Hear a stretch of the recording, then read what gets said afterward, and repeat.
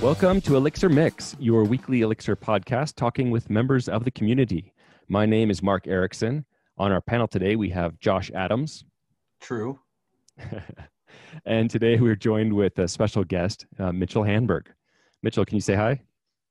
Hey, how's it going, guys? Excellent. And could you just give, for people who are just meeting you for the first time, could you give a little introduction and kind of background about what you do and why you're here? Sure. My name is Mitchell Hanberg. I'm a software developer from Indianapolis, Indiana. Work for a software product design and development company called SEP. We're based in Carmel, Indiana. And currently, I don't actually write any Elixir at work, but working on a Rails project, so I'm satisfied with that. So if you're not doing Elixir at work, are you doing it at home? Yeah, so probably about, I think, October of 2017, I was like, it's right when I was starting to get into having a side project in college. That was the last thing I ever wanted to think about. But at SEP, we have a big like professional development sort of mindset and culture. So I kind of got caught with that bug, and I did a little Rails project, and then I heard someone at work say something about elixirs and channels and Phoenix, and when I realized the syntax was sort of similar to Ruby, I decided I'd check it out. So I wrote a giant like JSON API with like it ended up having like a React and a little bit of Elm front end, but so that's where I really got caught on to Elixir. And since then, I've done a lot of advent of code projects with Elixir, and actually recently rewrote a small internal tool at my company written in Phoenix. So I was pretty excited to actually get that launched and deployed.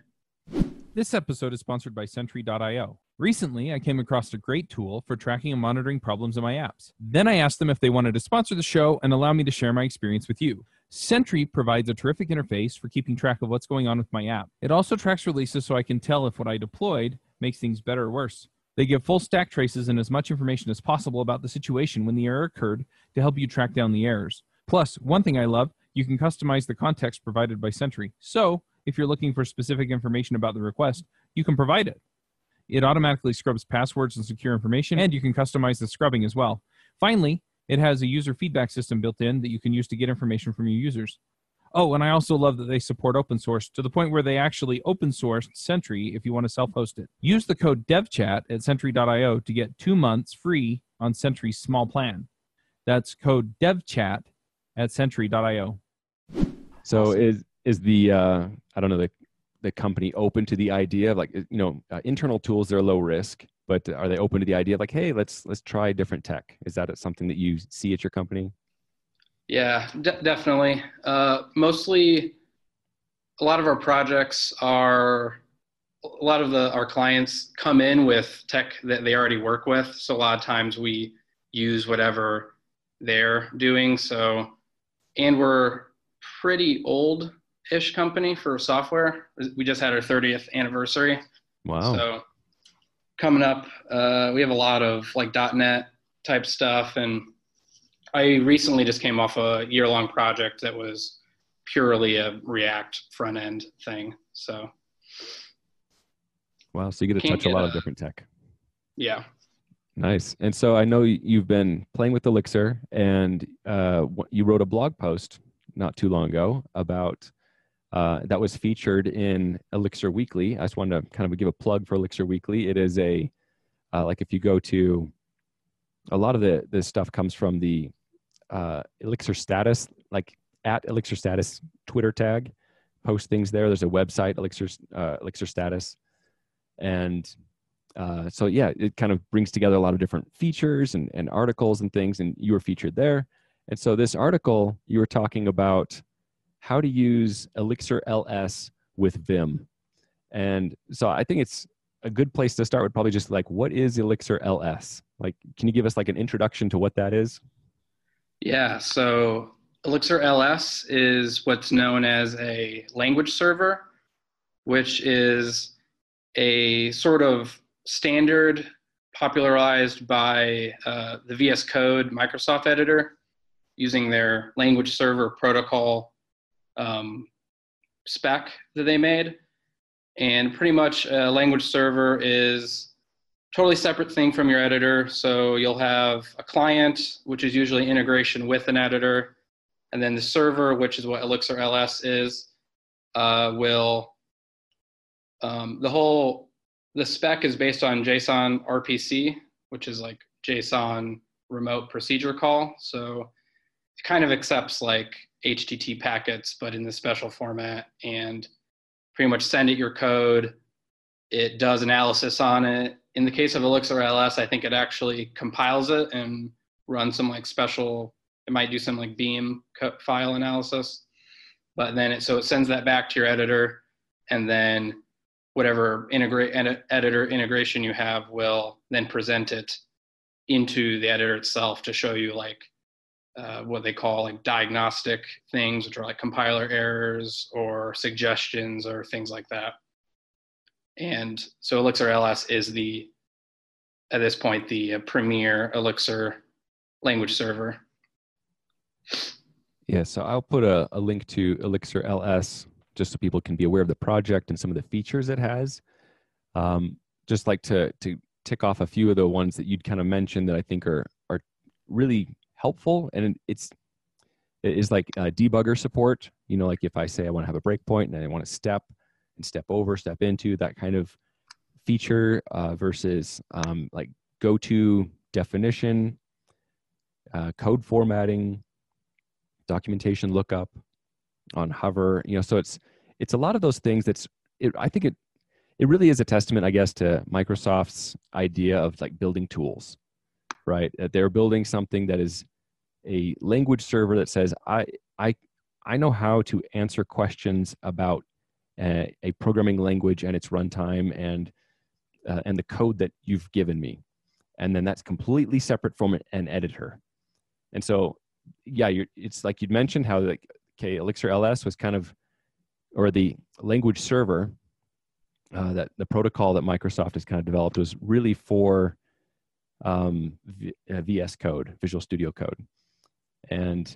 But you're trying to bring it into something completely different, right? You're trying to bring it into your editor of choice, presumably, which is Vim. So like, where did that come from? And like, you're like, yeah, I want to see if I can make that happen. Like, what's that story like? Yeah, so the Vim plugin that I use for all of my formatting and linting and everything is this really, really amazing project called ALE, which stands for Asynchronous Linting Engine. So that integrates into standard linters like Rubocop or Credo, but then also acts as the language server protocol client. And for a while because I also, about a year ago is when I really started using Vim, and then ever since then I couldn't go back to anything else. So I really wanted to use the language server, but I just could not use VS Code anymore. So there were a couple other plugins for Vim. One is called Vim LSP, and another one is called Language Client NeoVim, that could be integrations for language servers, but because they work for so many and the installation instructions just weren't really that clear, I could never get it to work the way I want, which is primarily like tab completion and go to definition and stuff. So as I was doing that, I was really losing steam and I just wanted to give up. But then I see on Twitter, or no, it was on GitHub actually. I was monitoring the ALE repo religiously to see if anyone was going to do it.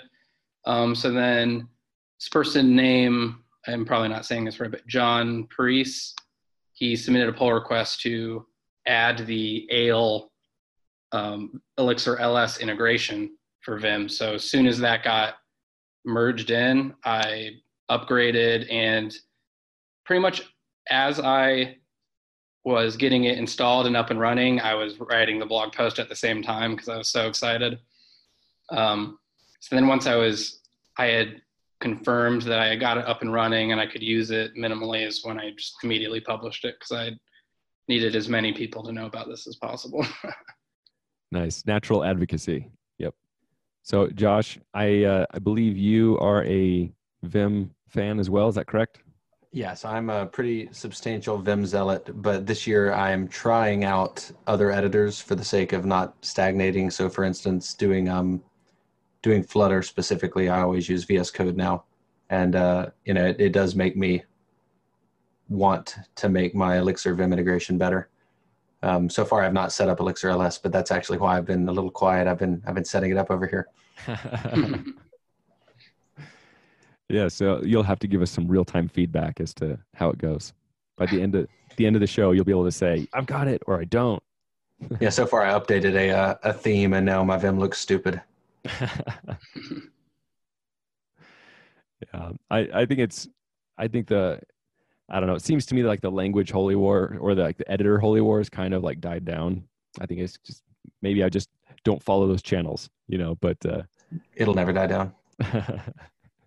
I've just become very pragmatic. I've used a lot of different tools. I've come up through development starting back in BASIC with DOS. So it's like, I don't know. My personal preference is I don't use Vim. It's just not the way I like to interact with my code, like with that way, like with modes.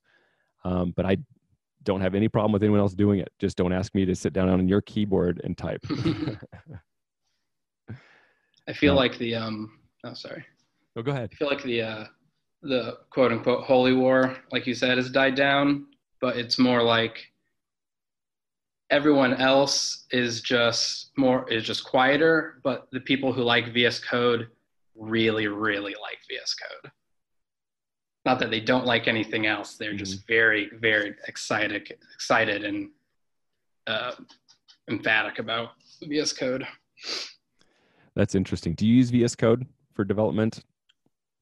No, I primarily just use Vim. I used it probably like a year and a half ago when, like I said, I was first getting into having side projects. Because at that point at work, I graduated in 2016, so I had only been like on the job for like 9 months.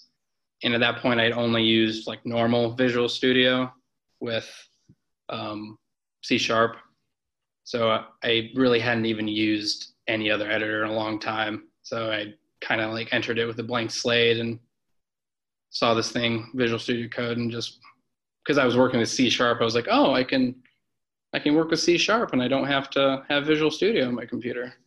Yep, nice. So it looks like on the Elixir LS GitHub page, which is in the show notes, you can see that they have IDE plugins for Visual Studio Code, Atom, IDE, and Vim. But they do show like they do not have debugger or spec suggestions implemented yet on Atom and Vim. It's like I'm one of those guys where, like, I don't know, I came back, I grew up through the time, and I was a developer through the time when Microsoft was very antagonistic to anything open source, to Linux that was a cancer, so I still have a lot of mistrust of Microsoft. But having said that, I use VS Code currently. I've been switching to it, and it's not terrible. It's actually there's some things I'm not a total fan of, and I have to add plugins to make it more usable. But yeah, I think it's a great tool, and it's open source. So I think it's something it's worth people trying out, especially if you're wanting to get, trying like this Elixir LS backend for doing more intelligent Elixir code completion insights. I haven't tried the debugging yet. I should try that. Yeah, it's another thing I haven't been able to do just because I've just been using Vim. Yeah, have you seen OniVim? I have seen it and I have downloaded it, but that was a very quick 5 minutes. Yeah, I used it, and I think it's really interesting, and I hope it becomes more usable. But the language server support was really nice. And what was that called? OniVim? It's OniVim, OniVim. It's a front end for NeoVim. So it's sort of like if you had your Vim inside of something like VS Code, but it's actually Vim. It's not some emulation layer. Oh, cool. So it's like a really good example of, hey, we could actually make this into a modern thing. Yeah, so just since we're talking about Vim anyway, I thought I would mention, I know you had said right before I dropped off that you didn't really like the modal nature of it. The thing that I love about it, and the thing that kind of makes me an open source zealot, is I know 25 years from now, if I want to run Vim, I can run Vim. That's true. I'm sure that's it'll true. work like I want it to. So like none of my muscle memory will ever go away, ever. And I mean, it's certainly a toss up whether 5 years from now we're running VS Code. Right. Anyway, but probably. Yep.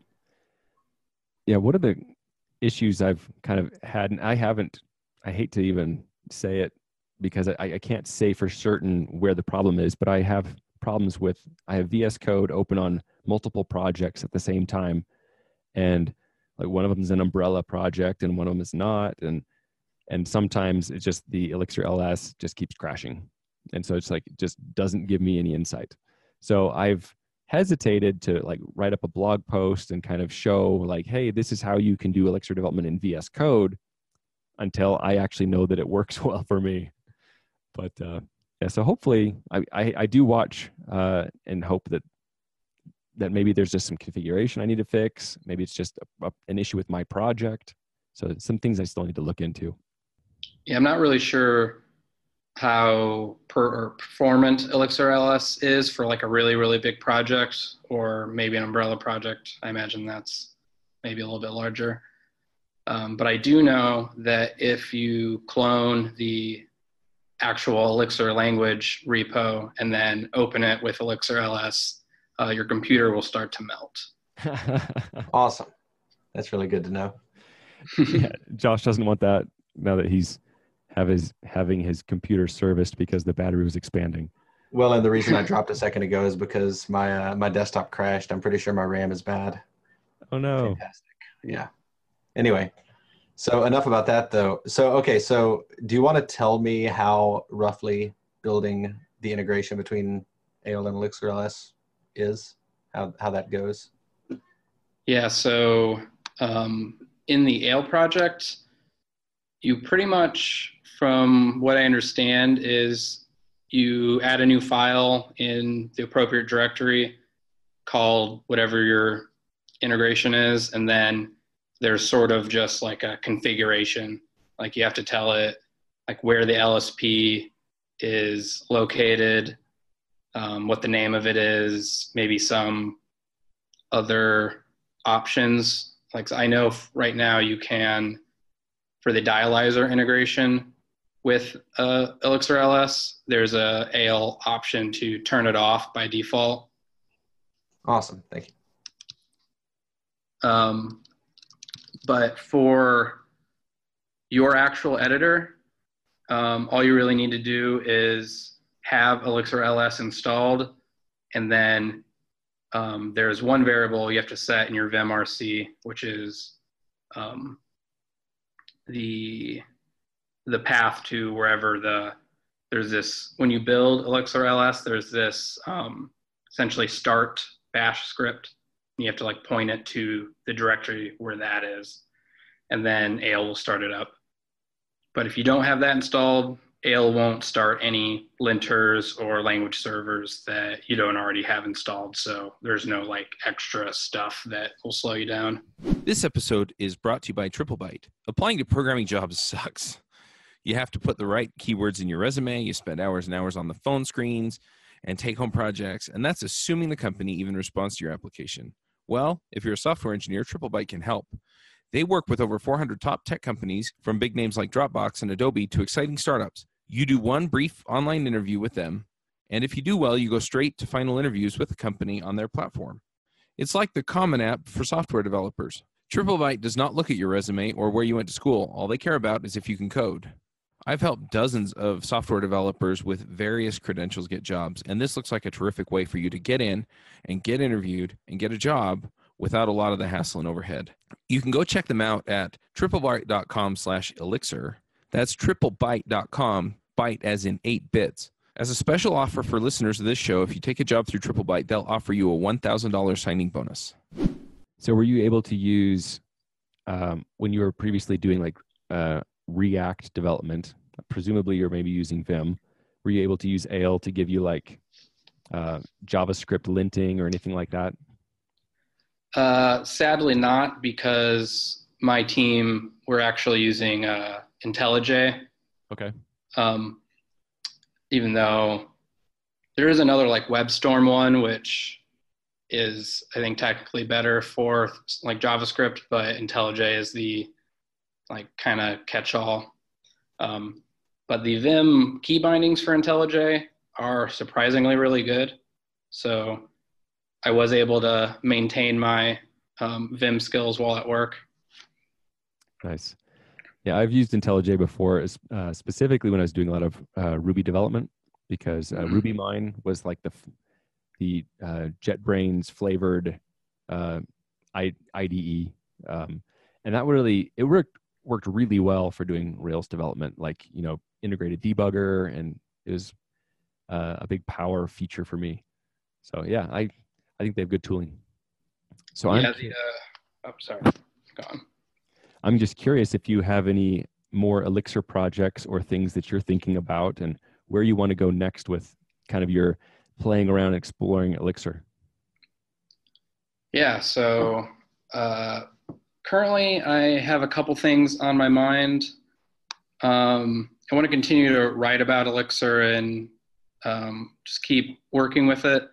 Right now I have the idea for either a series of blog posts or small, really short screencasts of just working through the Elixir standard library and sort of explaining what a lot of the different functions do, or some of the more, I don't want to say rare modules, but some things that there probably isn't a whole lot of examples of online, and just how to use it.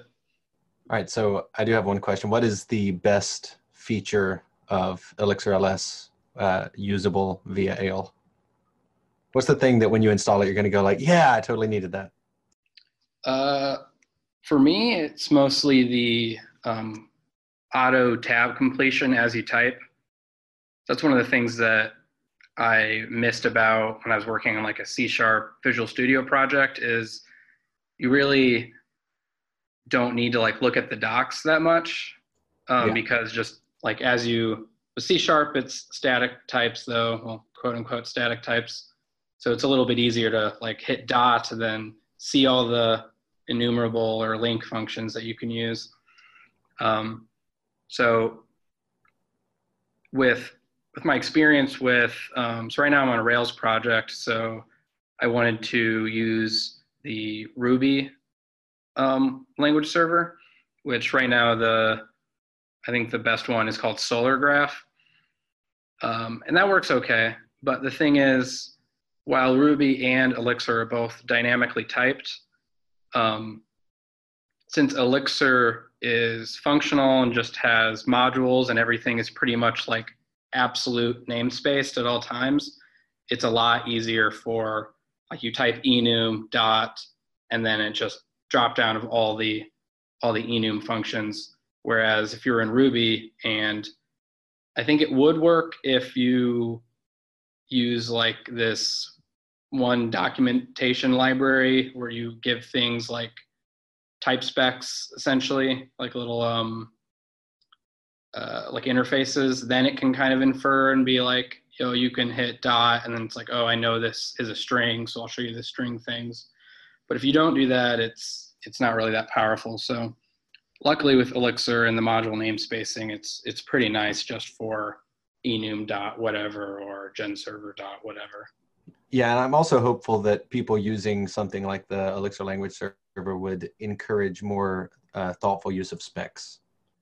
I will say one thing, like I use ASDF for managing my Elixir and Erlang library versions, like the versions that are installed. And I will say that for the Visual Studio Code, the VS Code, Elixir LS plugin, it wants to have, needs to have, in order to do dialyzer kind of specs where it can say, hey, this doesn't match the return type of what you said it's calling, that kind of a thing. It has to have where the version of Elixir is compiled with a specific version of Erlang. And I just want to mention that as for you, dear listener, who might be trying to do this and not seeing why this is happening. Visual Studio Code will give you a little pop-up in the window that says, hey, this needs to be compiled with it.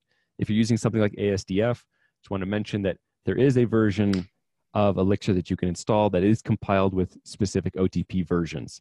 So just be aware that that exists. You can go look for it and install that, and then the dialyzer stuff works. Yeah, for the Nice.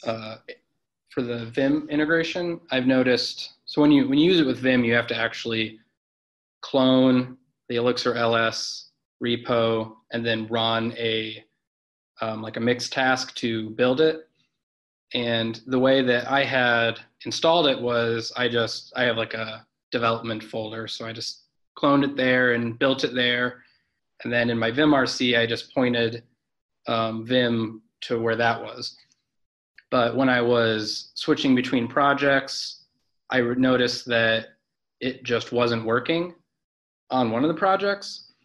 And I had someone who read my blog post tweet at me, and I think this was like my confirmation that I think there's some weirdness with, you need to compile Elixir LS with the same Erlang and Elixir version as the project you're in. That doesn't seem like it should be the case based on the documentation, but in practice, that's what I've found to be true. So I was curious as to one of your favorite features of Vim, just that you enjoy, like that you said, like once I went to Vim, I couldn't go back. Like if you were to give like a little, advocacy, like this is why you should try Vim, like what would be your kind of pitch? Well, for me, kind of in contrast to what you said about Vim, for me, it's really the modal editing, which is it's really the main feature, I think. And it's also the best. I just like moving my hands and my wrists as little as possible. So I like, it works really great. You can just keep them on home row. You don't ever have to move to the arrow keys. I like to have I have a really tiny keyboard for my computer. So, and then a trackball mouse. So like I don't have to move my arm that much. I really think after I learned Vim, it's really increased my development speed, and not even with just the speed, but the mental capacity that I have to keep for entering the things into the keyboard. Now I can use a lot of that for thinking about the problems and not just editing text. Yeah, so I think Vim gives you better primitives for thinking about changing your code. That's how I feel. Like I feel exactly like you said. Well, good. I'm glad you guys agree. All right, so it's decided by democracy. Mark is wrong.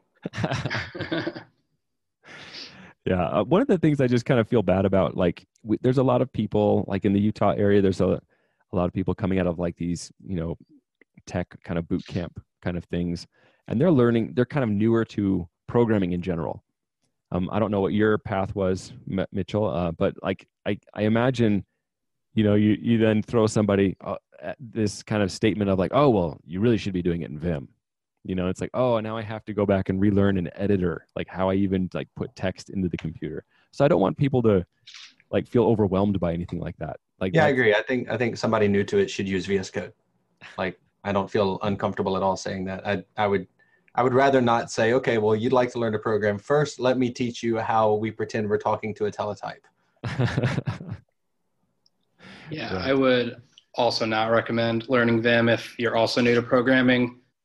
When I was in school, a lot of our projects it was for this tiny operating system called Xenu, which is Unix backwards. It was written by one of the professors. But the way we had to do our homework and turn in the assignments was we had to SSH to the actual little Linksys routers that it ran on. And we all used Vim, but none of us, this is before I really knew Vim, like the culture thing. And I didn't know any of the modal editing. I would just hit figure out which key turns into insert mode, which I know now is I, and then use the arrow keys and only have one file open at a time because I didn't know about tabs or buffers or anything like that. And then have the connection break and then have swap files, like corrupted swap files. And I could barely handle that in school. So I definitely would not recommend all that mental overhead if you're already trying to learn how to program. Yeah, I just want people to realize, like, that's okay. Don't worry about that. But be aware that these exist, and when you're like comfortable with your language, like wanting to explore something else, there's also Emacs, there's Vim, there's like a number of different editors, and they all have their own different kind of key bindings that they set up. And the new one, there's a new conceptually like a data structure called the rope. And there's I forgot the name of it now. It's like called Xi or something, XI, I think. But I'm really interested in that generally because that's going to make something like Vim, but collaborative, actually make sense. Good story, good story. Maybe I'll have to drop a link to that. I just tried Googling for it and I was not finding it. So yeah, I think it's an experimental thing by GitHub. I think Google. Google? Yeah.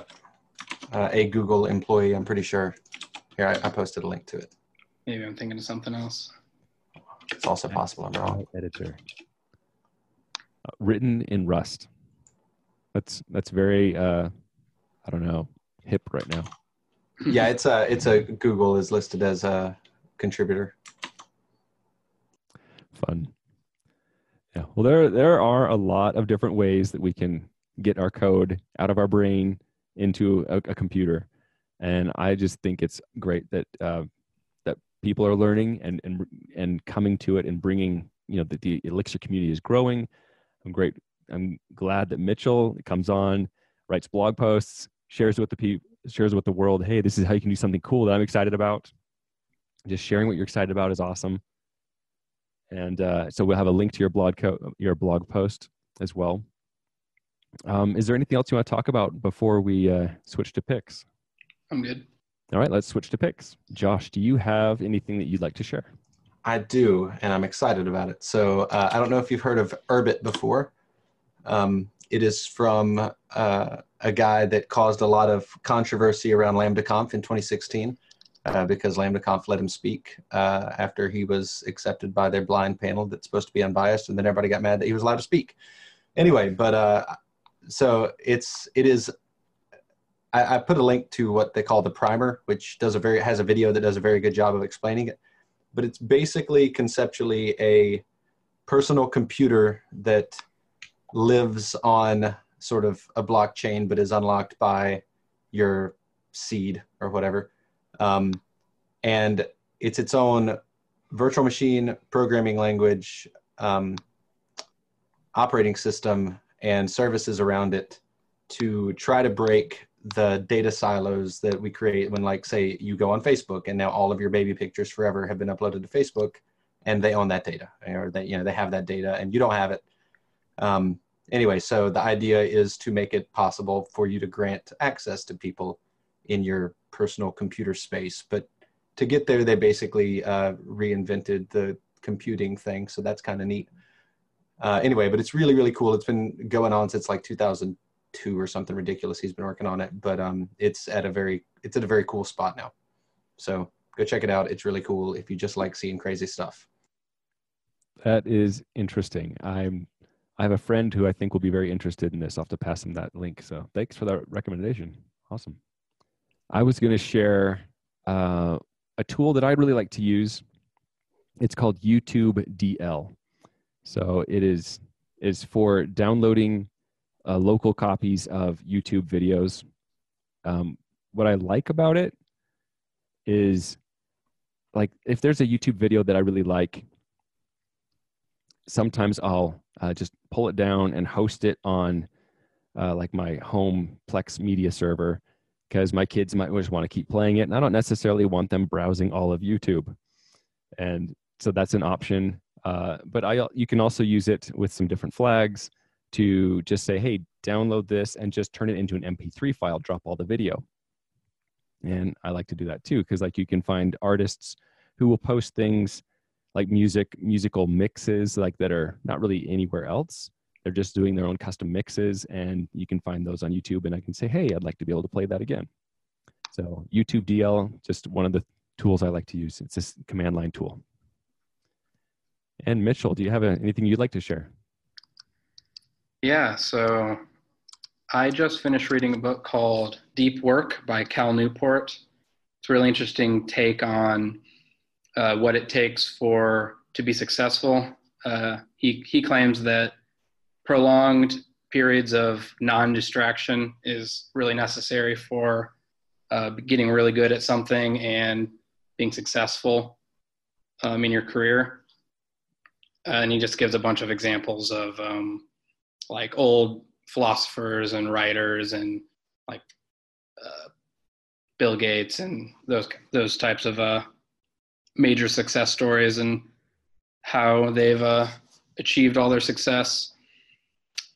And then also reading that on the new Kindle Paperwhite, which I just got for my birthday. So it's a great piece of technology. Was that the Paperwhite? Oh, you just dropped a link to it. Awesome.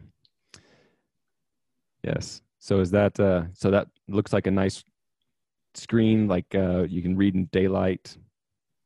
Yeah. So it's the same as the old Kindle, but now, well, my last Kindle was from like 10 years ago. So very basic, but so to me, the new things it has the backlight, which is really, really good because it allows me to read in bed without straining my eyes on my phone.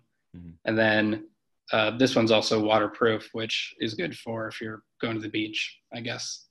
Nice. Before I've just dropped it into like a Ziploc bag. Yep. I have made the mistake of running into the water with my phone in my pocket. Oh, and yep. Ocean water is really bad for phones. Well, awesome, Mitchell. It was a pleasure talking with you today. If people would like to follow you online or connect with you, where should they go to do that? Yeah, so you can follow me on Twitter. It's just at Mitch Hanberg. And then my GitHub is at mhanberg. And then you can also visit my website, which is mitchellhanberg.com. It's where I blog and such. Great. Well, that's it for today. We hope you'll join us next week on Elixir Mix. Bandwidth for this segment is provided by Cachefly, the world's fastest CDN. Deliver your content fast with Cachefly. Visit cachefly.com to learn more.